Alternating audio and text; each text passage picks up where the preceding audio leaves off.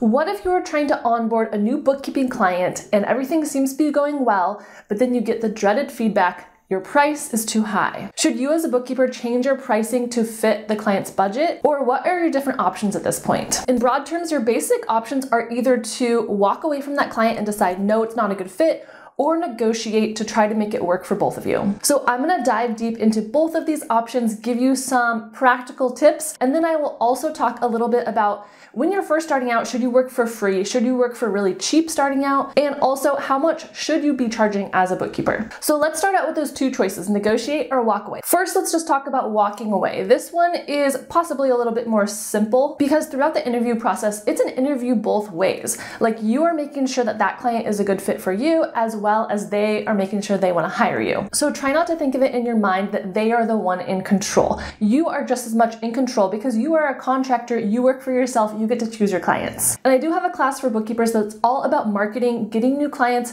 and how to onboard them, how to do that interview process, what questions to ask, how to explain your pricing, all that stuff. It's called Bookkeeper Marketing Coach, and it'll be linked in the description if you're interested. So if someone does say that your prices are too high, I want you to believe that there are going to be other clients that come along who will pay your prices, who will pay your full rate and not try to maybe lowball you. I know it can be easy, especially starting out, to have kind of a scarcity mindset, like, oh, this is a one client and I'm never going to get another good client. But as much as you can, try to fight that thought and realize, no, there are an abundance of clients out there. I am a good bookkeeper and I'm gonna find the right clients. And of course, we all have imposter syndrome at some points. We think, I'm not good enough. I actually have a whole video on imposter syndrome. I'll leave that linked in the description box as well if you wanna check that out. So as much as you can, believe in yourself, believe in what you're doing, and know that there will be the right client coming in the future. I would love it if you give this video a thumbs up and subscribe to my channel. If you wanna know more about how I got my first 3 clients, I have a free masterclass about that too. The link for that will be in the description box. The other piece of this walk away strategy is oftentimes,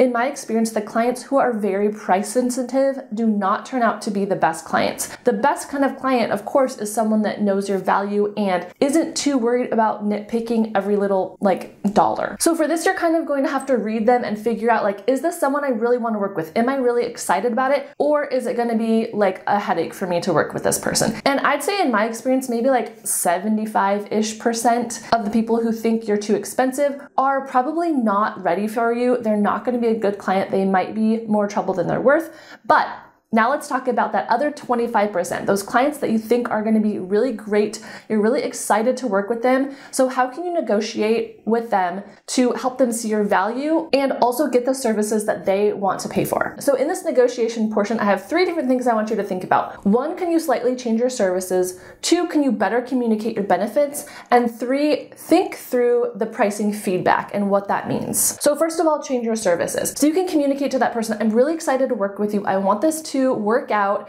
but I'm not able to do it for the price that you need. So let's talk through what are the most essential things you want me to do as a bookkeeper, and then what are some of those extras that maybe we can cut out, at least in the beginning of our relationship. So essentially, you are doing less things for them. So maybe they wanted you to do like the basic things, which we all know are categorizing, reconciling, and sending reports, but maybe they also wanted you to do invoicing and bill pay and receipt management. So the price that you quoted was for all those things, but maybe they realized, like, actually, I don't really need a fancy receipt management system. I'm just going to continue to stick them in a filing cabinet in my office, and they can cut that out, and therefore it will be, less work for you and a cheaper price for them. And then you never know, maybe in the future they are going to, realize how great you are and want to add in more services, or maybe their business will grow and they can, have you do a few more tasks. All right, the next thing you can do is clearly communicate the benefits to the client. And this can kind of be throughout the sales process. Maybe you need to reiterate them and they just need a little bit of a reminder to pull the trigger on hiring you. But as you're getting to know the client, you probably felt some of their stress. Like, you pinpointed some things that they were worried about. So maybe they were worried about paying taxes and having all the things organized for taxes. Maybe they don't have time to log into QuickBooks, or they're stressed because they don't feel like they have enough knowledge about QuickBooks. So I want you to pay close attention to their stressors and then tell them what the solution is. And I know sometimes it can be easy to almost get a little defensive or hurt about your prices and be like, no, my prices are normal, like my prices are justified.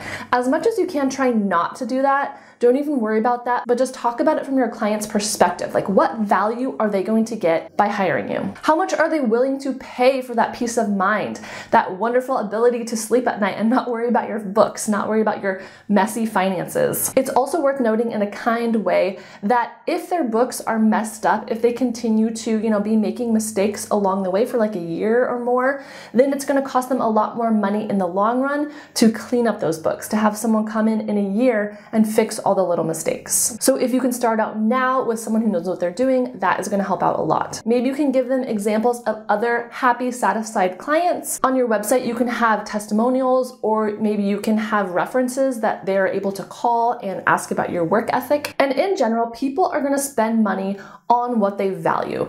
So a random personal story that's kind of unrelated to bookkeeping. We recently hired someone to help us out with our yard work. And this was like a big stretch for me because I'm a pretty frugal person, and like it seemed a little bit unnecessary to pay a landscaping person to mow our lawn, do our, weeds, trim our bushes, all that kind of stuff. So it took me a few years of thinking about this, being stressed about the yard, but it has been one of my favorite decisions of the last year because I spent money on what I value, and what I value in that case was getting my time back because our family was spending like half the day on a Saturday cleaning up the yard. Even though I live in the suburbs, our yard upkeep was taking us a really long time, and it was taking away from other things we wanted to do. And it was a big stressor in our lives because we're like, oh, our yard looks terrible again. Let's spend another big chunk of our weekend attending to it. So my point is, if you can get your clients to kind of see that big picture, like spending a bit of money is worth it in some cases if you really value the outcome. And the other part of this showing the benefits thing is really speaking to your clients' emotions. I think this is a big part of sales. I'm not like a super accomplished salesperson, but I know that the more you talk to someone's emotions, they're going to listen, and that is going to hit home for them. So I made up this little list of 5 things you can communicate to your clients. Feel free to steal these. You can like use my words exactly if you want, but these are some of the emotions that your client is going to feel if they have a good bookkeeper. All right, so this is how you're going to feel with me as your bookkeeper. You are going to feel productive to have your bookkeeping checked off your list. Yay. You're going to have clarity in your finances. You're going to be confident that your books are done correctly. You'll feel safe. Like, safety is a big one for people. They'll feel safe from tax penalties, and they will feel glad for business growth opportunity. The business growth is a big one for me. I really do believe that a good bookkeeper is going to help their clients grow. And of course, it's not 100% guarantee. It's much easier to pinpoint issues as well as good things if you have clear reporting. I really do believe that. All right, and the third piece of this negotiation is more just internally for yourself. So I want you to kind of think about this feedback you're getting and decide what you can do with it, especially if you're getting the feedback a lot that your price is too high. Like, why is that exactly? How are you presenting yourself throughout the sales process? Are you communicating your value as well as you can? Does the client understand like what they're getting when they get a bookkeeper? So think about your sales process. Also ask the client, like, why do you think the price is too high? What price were you expecting? What do you think would be fair? You can also compare that to kind of the market value in your area, as well as the type of business. Maybe you are targeting businesses that have too low of an annual income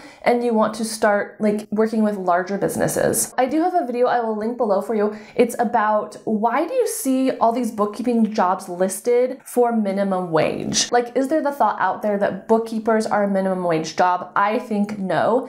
And in that, I kind of talk about the differences between, working for yourself as a contractor and working for someone as a W-2 employee. And then a little bit about historical reasons that bookkeepers, people sometimes think of them as the lower paying jobs. So definitely check out that video. That's an interesting one. And I go into, again, how you can communicate your value. I feel like I've said that phrase like a bunch of times in this video, but that is really the key. So would I lower my price as a bookkeeper? Generally, I would say no. I try to be pretty confident in my pricing and know my worth. That being said, would I work for free or a lower amount if it was like my first or second client? For me personally, yes, I would, because I almost see that, and I did. I've shared this before, but when I first started out, I had 2 friends that started their businesses. They were like my high school friends, and I worked for free for them for like it was like almost a year, I think, maybe a little less than a year for one of them. And then I also took one of those like minimum wage jobs working at an office. For all those scenarios, I saw it as training. I saw it as getting paid a little bit and I got a lot of experience. So that is definitely personal preference.